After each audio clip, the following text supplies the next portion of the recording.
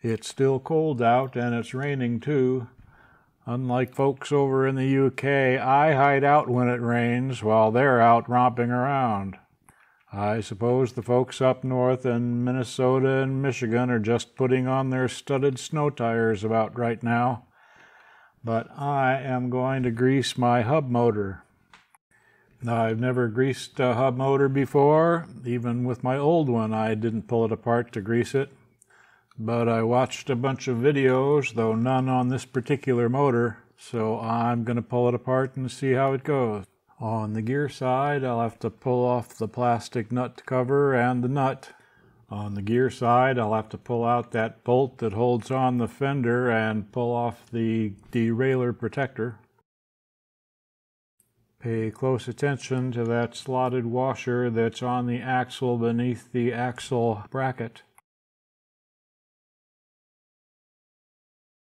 Over on the brake side, you'll have to cut the cable ties that are holding the motor cable to the frame, then unscrew the cable to the motor. After removing the plastic nut cover and the nut, the bolt holding the rear fender will also have to be removed, so the bracket securing the axle can come off. There is also a slotted washer on the axle underneath the frame on this side. I have my bike lying over on a plastic bin to get the wheel off. That doesn't work so well for putting it back on though. I set the wheel with the gear side down up on a plastic bin so it was up off the floor and I could work on it a bit easier. I have the necessary bit in a long shafted screwdriver that is thin enough to reach past the brake disc, but of course use whatever you have. Several videos mention these were security bits, but mine are a 3mm hex bit.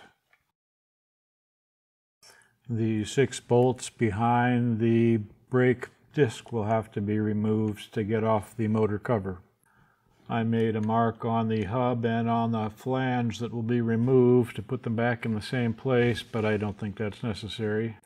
Then I lifted the motor out of the housing by the axle, being careful to avoid the brake disc, which might contaminate it or bend it.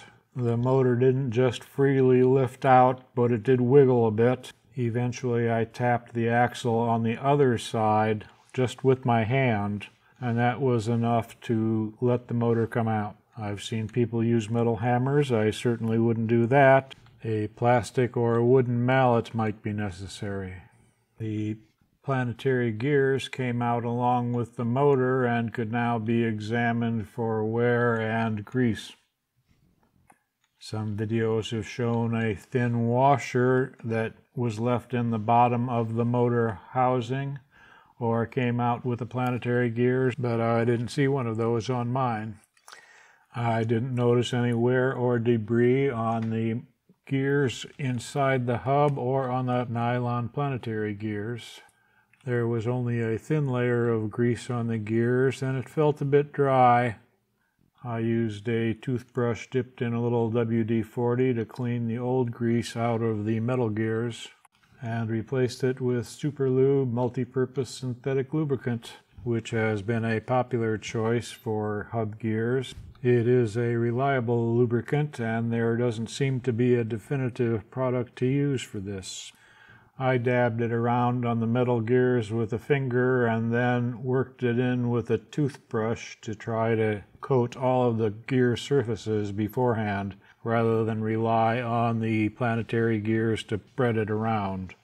I did the same thing with the nylon Planetary Gears, reaching inside to coat the back sides of it, and I replaced the motor in the housing, again holding on to the axle and not the brake disc. Once the Planetary Gears got down to the metal gears, it stopped and I had to wiggle it around just a little bit so it would settle in, but it did that without much trouble. Then it was time to put the wheel back on the bike, which for me was about more trouble than anything. After struggling with it a bit on the side, I ended up putting the bike upside down with the handlebars on the plastic bin. and that made it easier to put the wheel in than when it was on its side. It's always a bit awkward putting the rear wheel on, trying to get it past the derailleur and into the brake pad caliper, so I took off the brake pad caliper and replaced it after the wheel was on. This caliper had been recently removed without putting Loctite on the bolts, so I put it on this time, just a little dab. Doesn't take much Loctite. Screw the motor cable together securely and remember to replace the cable ties. Did it make it any quieter? I won't know until I go out on a ride, but here it is, winding up to about 28 miles an hour without being under load.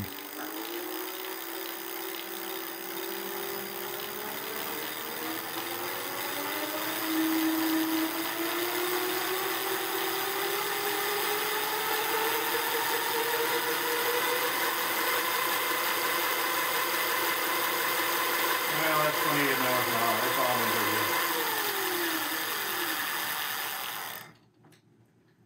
The brake pads are rubbing a bit. That seemed pretty quiet to me, but I didn't want to wind it up further without being under load. The brand new brake pads are rubbing a bit. They've only been out on a very short ride. I don't know if it'll be quiet and under load, but I'm happy to have it done so I don't have to wonder about it.